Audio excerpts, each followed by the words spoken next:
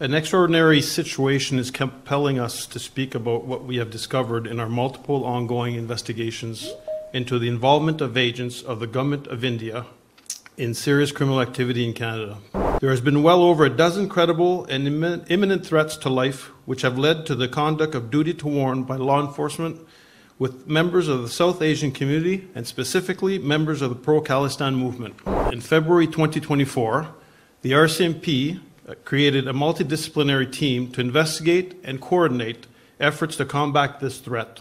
The team has learned a significant amount of information about the breadth and depth of criminal activity orchestrated by agents of the Government of India and consequential threats to the safety and security of Canadians and individuals living in Canada. An extraordinary situation is compelling us to speak about what we have discovered in our multiple ongoing investigations into the involvement of agents of the Government of India in serious criminal activity in Canada. It's not our normal process to publicly disclose information about ongoing investigation in an effort to preserve their integrity. However, we feel it is necessary to do so at this time due to the significant threat to public safety in our country. Over the past few years, and more recently, law enforcement agencies in Canada, including the RCMP, have successfully investigated and charged a significant number of individuals for their direct involvement in homicides, extortions, and other criminal acts of violence.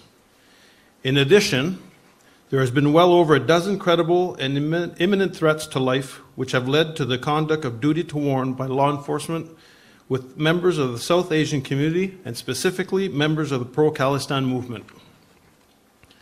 As a result, in February 2024, the RCMP created a multidisciplinary team to investigate and coordinate efforts to combat this threat.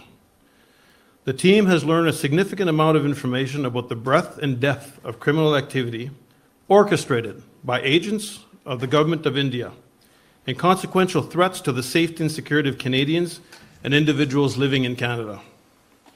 Despite law enforcement's action, the harm has continued, posing a serious threat to our public safety. We reached a point where we felt it was imperative to confront the Government of India and inform the public about some very serious findings that have been uncovered through our investigations. There's a violent extremist threat in Canada that Canada and India have been working on over the years. However, these threats are impacting Canada and India's ability to collaborate.